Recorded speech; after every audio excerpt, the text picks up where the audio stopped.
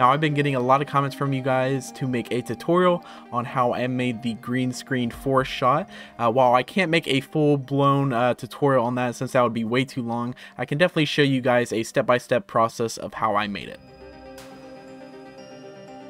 Like all great visual effects shots, we begin with the camera tracking.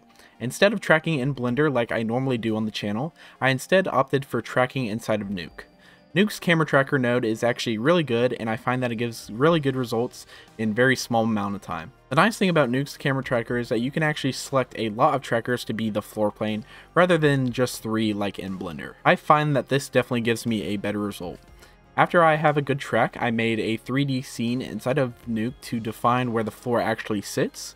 And then once I was happy with that result, I can actually export that out, the geometry and the camera into an FBX file, so I can import it into Unreal. And yes, I did use Unreal for this shot since I wanted to try to find a workflow that would work with my visual effects. Because I was new to Unreal and just wanted to learn the basics, I downloaded one of Unreal's demo scenes to use as the background.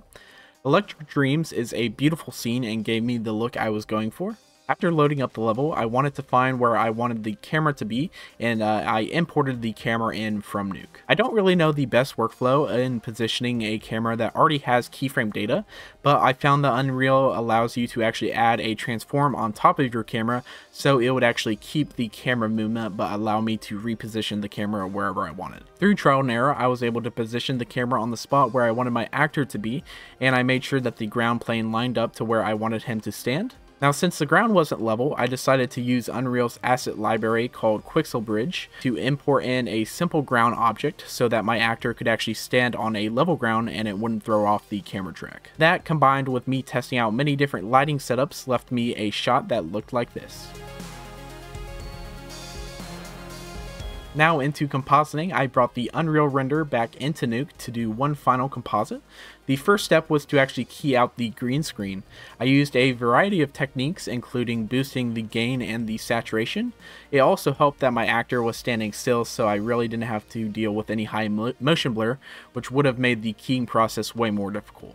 I did have to do a separate roto pass to erase all of my tracker markers, but I was left with a really nice alpha channel. Next was combining the green screen footage with the Unreal render.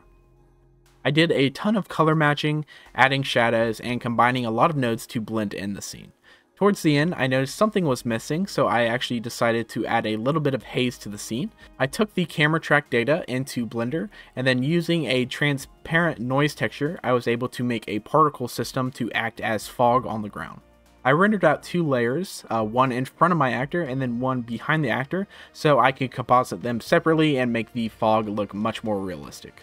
Back in Nuke, once I was happy with the compositing result, I actually exported out an image sequence and took that into DaVinci Resolve for one final color grade.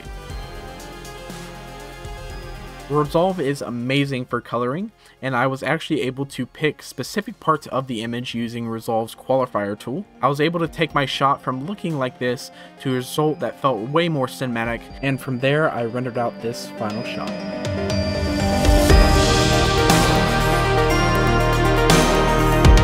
This shot took me about 25 or 30 hours to complete and is the culmination of about 6 years of visual effects experience. I hope you guys learned a thing or two about this breakdown and you can apply it to your own artwork in the future. Thanks for watching. Please like and subscribe if you liked this video, and also if you want to help out support the channel, I have a Patreon, link is down in the description below. But thank you so much, and I will see you in the next one.